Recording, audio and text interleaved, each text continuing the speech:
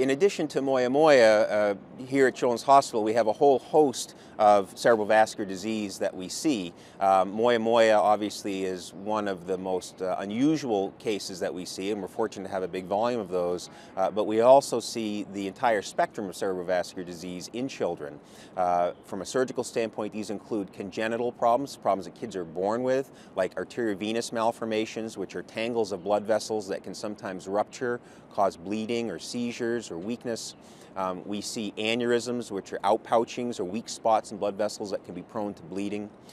We see abnormal tangles of blood vessels called cavernous malformations, which can cause pressure on the local area around the brain where they grow, or bleeding, or in other cases can sometimes cause seizures.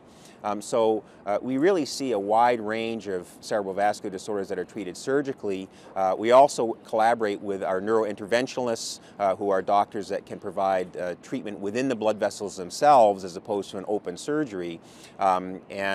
These can treat very complex conditions like vein of Galen malformations, which previously were nearly always fatal or had very significant bad problems, and now in many cases we can provide great outcomes and the children do very well. We also see non-surgical cerebral vascular disease, including stroke, hematologic disorders, kids with sickle cell disease, and these are done in collaboration with our colleagues in neurology and hematology oncology. So there's really a broad spectrum of diseases that we see, and this is reflected in the multidisciplinary care that we provide here.